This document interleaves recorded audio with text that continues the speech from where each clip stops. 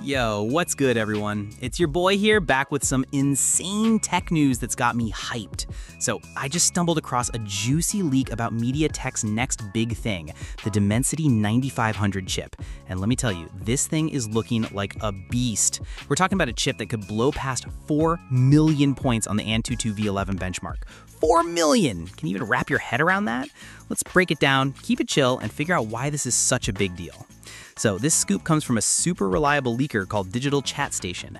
They're saying test phones running this Dimensity 9500 are already hitting crazy numbers.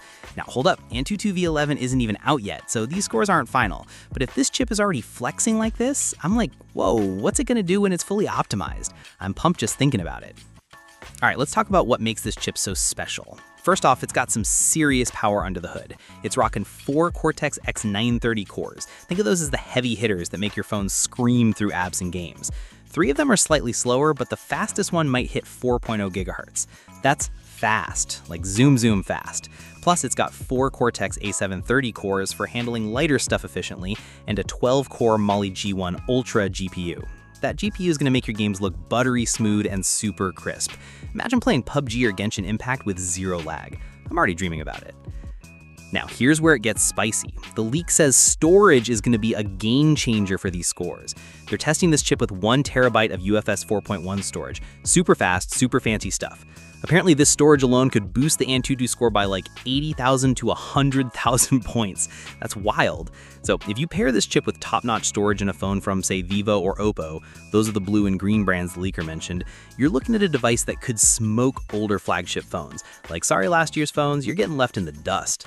Oh, and let's not sleep on the other benchmarks. In Geekbench 6, this chip is scoring over 3,900 in single-core tests. That's how it handles one task at a time, and over 11,000 in multi-core, which is when it's juggling a bunch of stuff. Those numbers are nuts. It's built on TSMC's 3nm process, which is just a fancy way of saying it's super efficient and powerful. Plus, it's got something called Scalable Matrix Extension, which is going to make AI stuff like photo editing or voice assistants way faster and smarter. Imagine your phone auto-editing your selfies to look like a pro shot them. Yeah, I'm into that.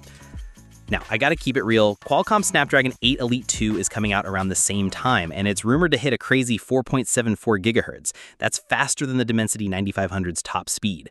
But here's the thing, MediaTek's been stepping up their game lately, and this chip might give Qualcomm a run for its money, especially if phone makers pair it with that sweet UFS 4.1 storage. I'm curious to see how these two giants stack up. Mark your calendars, fam. MediaTek's dropping the Dimensity 9500 on September 23rd, just 1 day before Qualcomm's big reveal.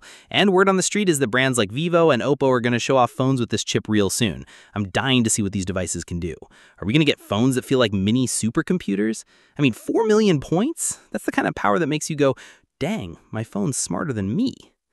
So, what do you guys think? Are you hyped for the Dimensity 9500? Do you think it's going to crush the competition, or is Qualcomm still king? Drop your thoughts in the comments. I want to hear what you're feeling.